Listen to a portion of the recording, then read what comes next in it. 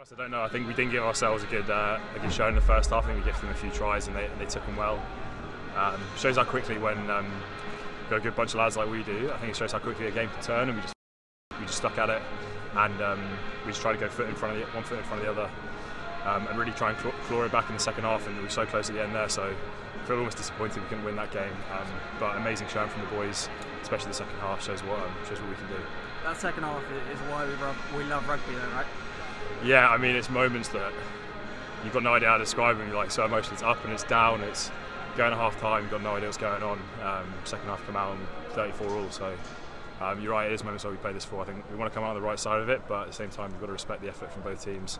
It was fun to play in. It was tough to play in.